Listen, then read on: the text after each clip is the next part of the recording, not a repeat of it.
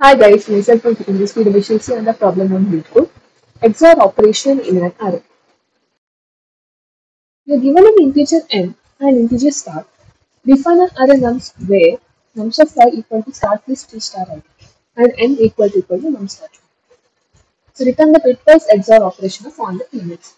The problem is very simple. They are given a number, let's say n equal to 5 as to what they given in the example. And start will be something number initialized to 0 in this case. And we have to compute an array nums where the length of the nums will be nothing but this n itself, so that is 5. Then each element in the array, how do we calculate? So we calculate each element in the array by star, whatever there, plus 2 star I. So it is 5 times, then 0, 1, 2, 3 and 4. These will be the I values. So we use 0 plus 2 star I each time and we compute the elements of the array. So for computing elements of the array, as you know, you have to declare an array, initialize an array, it will be, and the name it suggested is nums equal to new int of, and the size will be n itself. So yeah, n equal to nums dot n. Now, how do we do the bitwise XOR operation? So we run the for loop.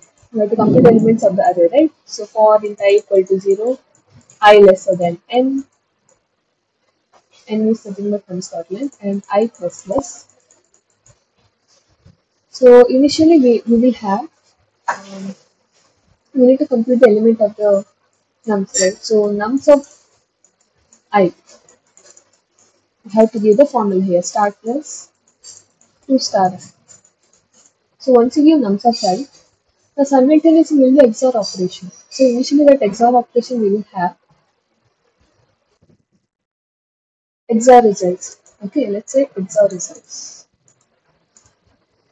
So that will be initialized to 0. Why initialized to 0? We know the XOR operation is certain, but if there is alternative numbers, binary numbers, then the result will be 1. So if it is 0, 0, then XOR will be 0 because both are of same number, same bit. If it is 0, 1 here, 1 is 0, 1 is 1, hence the result will be 1. And 1, 0 again, alternative, that's why the result is 1. If you take 1, 1, here the both are equal, so that's why the result will be 0. So this is the XOR operation. And we have the operator XOR in Java or any language, and we'll use that. So initially we will initialize XOR result equal to 0. Why result equal to 0? Because it will take the first element 0, right? So it will do XOR 0 with 0. So if the number is 2, then 0 XOR 2 will be depends on 2 itself. That is how. So we know XOR result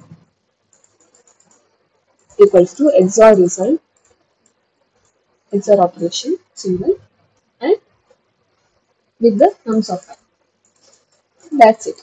So finally, by the end of all the loop. So once you get the result, now 0, 2, 0, 1, 2, 3, 4.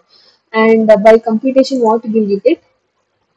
0, 2, 4, 6, 8. So start plus 2 star I. So start is 0, right? So we can neglect start. So 2 star I. So 0, 1, 2, 3, and 4. So 0, then 2 ones are 2, and 2 twos are 4, 2 threes are 6, 2 fours are 8. These are the numbers.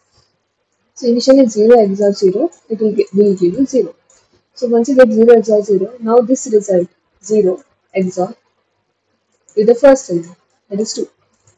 That will give you some result. Binary, you know, right? You can calculate that. Then this result is again XOR with 4. So at the end, we'll till 8 we do, and the final result will be XOR result. So that we have to return. This one we have to return. So it's a very simple code. We will first we will initialize the array. So int nums, y nums, they are given the array name nums equal to new int of the size of the name n. Next, int XOR result equal to 0 initially. So for int I equal to 0, I lesser than n, and I plus plus, nums of I equal to star plus 2 star egg. That's what they have told.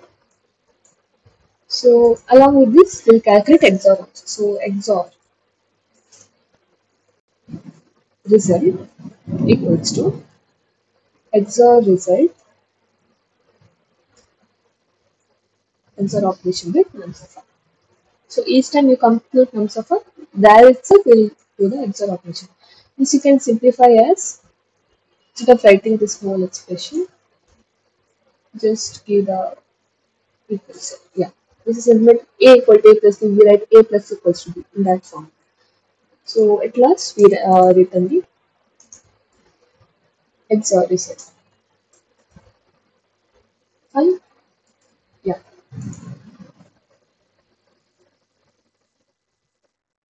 Okay. 1 second, network is on. Yeah.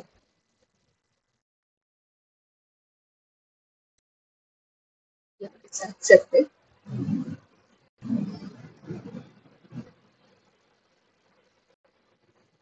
Yes, successfully submitted. Submit is 100%.